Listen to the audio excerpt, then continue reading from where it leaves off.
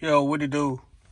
YouTube, Instagram. This is CMAC300C. Hear me with a very quick video. If you have a Chrysler 300C, 13 and up, and you want to change your dome lights, I wouldn't worry about these. But what I would do is change these. I just changed this one. It's difficult a little bit just to get the bulb out. But what I did, since I didn't want to touch the bulb and I didn't have pliers, I just took my handy dandy wipe rag here and tried to pry it. That wouldn't work, so I used this.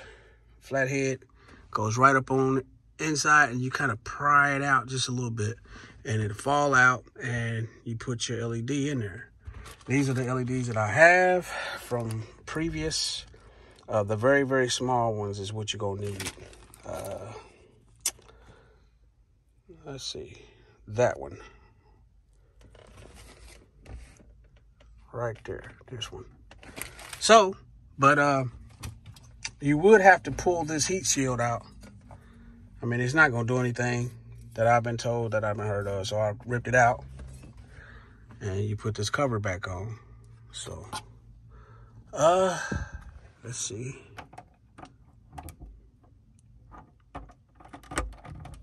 Just slide that in. Should just go right back in.